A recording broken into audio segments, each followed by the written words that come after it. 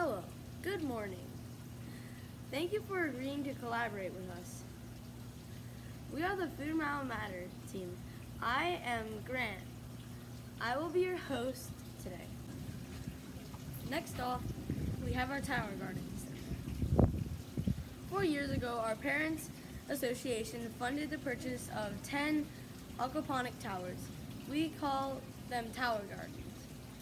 A vertical hydroponic soilless system with a 20-gallon reservoir where we add fertilizer and water, growing boards for 28 plants per tower, a pump that circulates the water throughout the tower, a timer that runs the pump 15 minutes on and 15 minutes off all day long. These towers are soilless and almost all the plants are started by us with seeds in our rock wool in our classroom. Our next stop is our aquaponic system.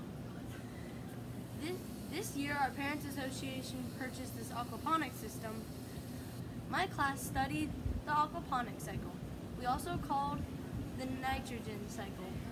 The fish waste is cycled through the small tanks that contain bacteria. Bacteria changes the fish waste into food for the plants. The plants use the food to grow, clearing the water to be returned to the fish to use. The tilapia live here in this 100-gallon tank. Students in the middle school have the following jobs: daily feeding, weekly water testing, and weekly vacuuming of the tank. Next are the small tanks where the fish waste gets converted to plant food by the awesome bacteria.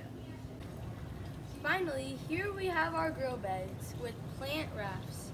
We plant mainly herbs here. Basil and sage so far have been our best growers. Thank you. Do you have any questions?